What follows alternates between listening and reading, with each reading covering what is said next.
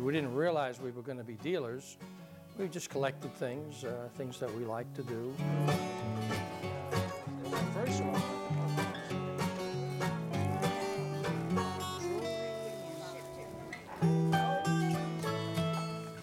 we love the history behind them. We a lot of times get to go to their homes and see how they lived with the antiques. And we just get a great feeling about them.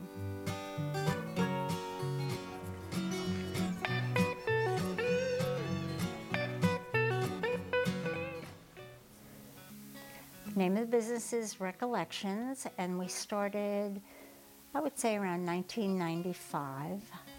However, we started collecting, probably 35, 40 years ago with my love of jewelry. After a period of time, maybe 5 or 6 years, we realized that we had way too much stuff in our home.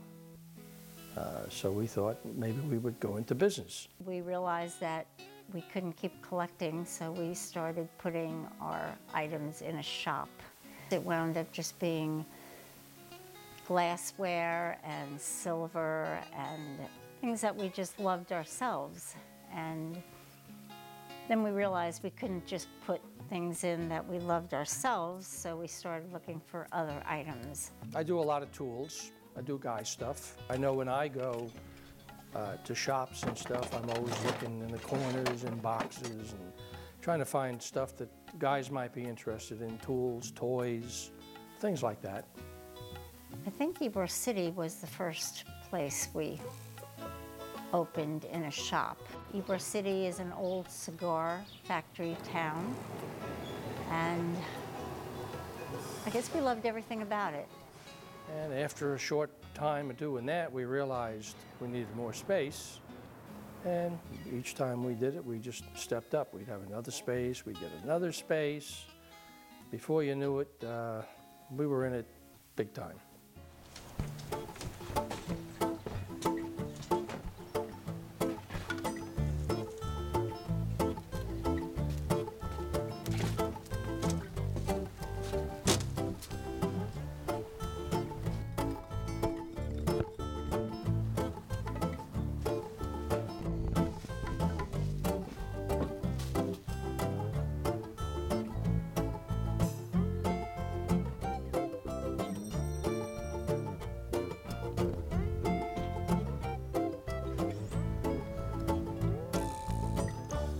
When we set up, we have a lot of merchandise that we bring.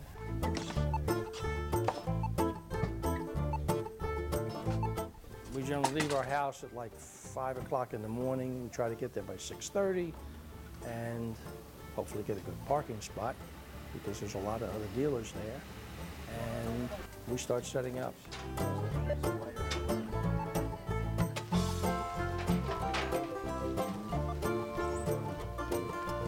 We have a trailer that we tow behind our car. People, mainly dealers, come early. They're there while you're still unloading. Sometimes they'll want to be looking in your boxes when you're trying to set up. It takes a good hour and a half for us to set everything up. But we do have a good system because it takes us quite a while to set up because of the volume of merchandise that we bring. Everything that we bring, we ensure that we have it wrapped properly so it doesn't break, certainly. And I think we're pretty organized. You know, if something has a top and a bottom, we want to keep it in the same box. I think we do well for the amount of merchandise that we bring. We do spend a lot of time at it.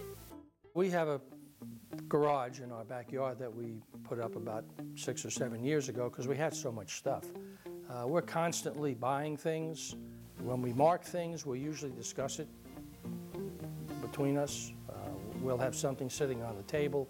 I'll be thinking of what I think it's worth. Carol will be thinking of what she's thinking it's worth. And usually we're pretty close. So we go with it that way.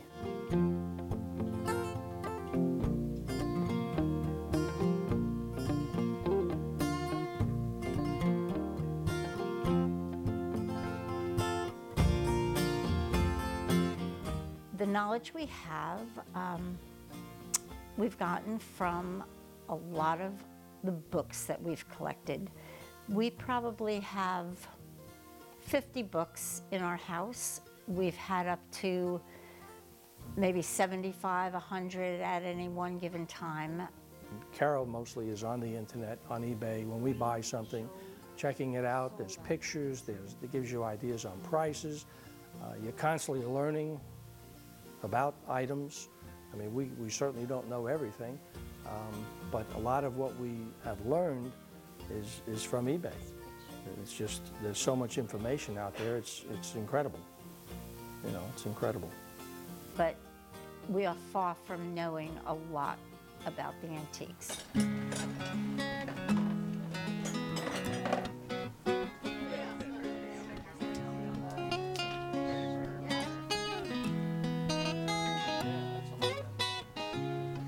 We get a lot of compliments on our merchandise, how our stuff is displayed, what we have. Most things that we have, we make sure when we buy them that they're in good condition. If it has anything on it that I don't want on it, I spend a lot of time cleaning it.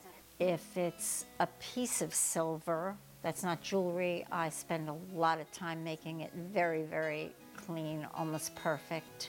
If it's glassware, I soak it, I dry it. We make sure it's extremely clean. I mean, George is wonderful about helping me with cleaning everything. Even if I think it looks pretty clean, I probably re-clean it. But everything we sell, and I tell the people, when they look at the glassware, if they say, is there anything wrong with it? I tell them, when it's out on that table, it's in perfect condition when we put it out. She's real good with ensuring that things are in tip-top shape before we pack them up. Packing, I do most of that. I do most of the loading the trailer, unloading the trailer. But it's a big effort. It takes a lot of help from both of us to be sure that everything is working properly because we want to get there on time. We don't want to be late. We just want to be sure that everything flows properly so that we can enjoy ourselves.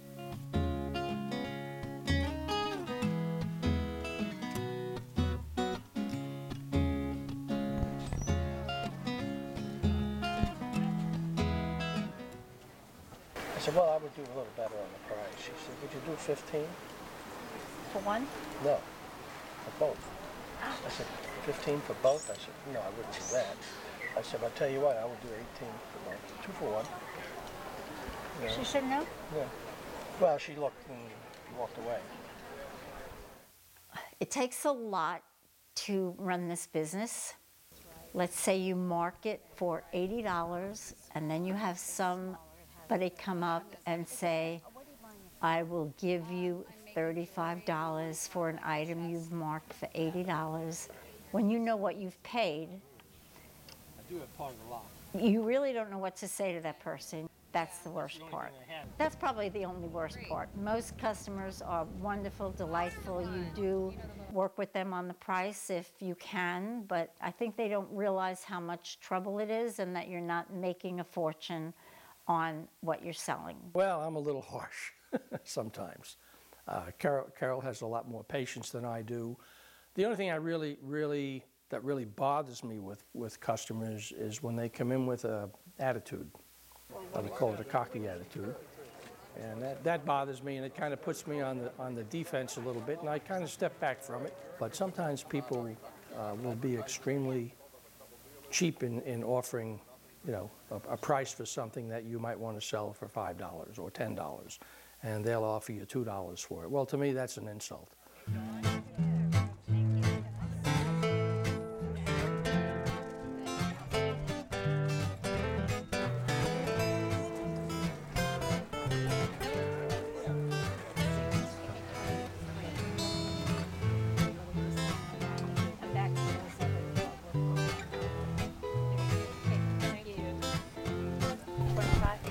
Someday, I probably will buy something that needs 6 of these. And they were the old-fashioned Bakelite.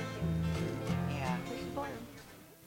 My favorite part of selling is that we have customers over the years that come back to us over and over again. Some of them will be wearing a piece of jewelry that they bought 3 or 4 years ago, and they come back every single year. I think that's the most heartwarming, just meeting the people and seeing them again over and over. We have one lady that buys hat pins every single month. We make sure we buy hat pins for her everywhere we go. She always buys hat pins. I feel like you're part of the family. Well, this is the first place I stopped. I know. They know us by name. They come back all the time, and that's the joy of it. That's the most rewarding. I have a family member that thinks what we have is junk, but it's not. It's not junk. It's antiques, and it's things that certain people like to collect. I think the reason they buy antiques is because years ago things were made a lot better, which is why antiques are still around. You know, why things are 100 years old and they're still functioning, they're still working. Things that you buy nowadays, they just don't last that long. I think people always will be looking for old stuff. People always collect. It's enjoyable. When we go on vacation, the first place we look for is where's the nearest antique store.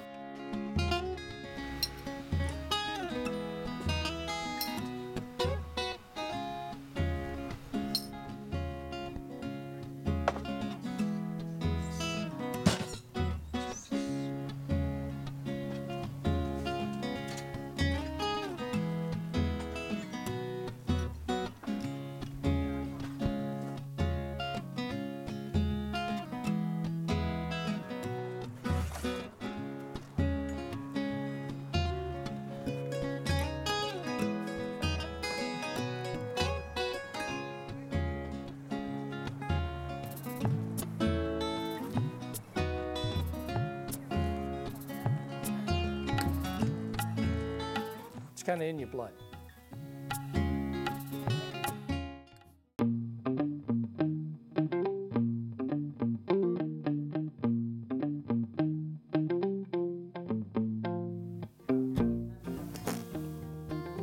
Are we ready to rock and roll?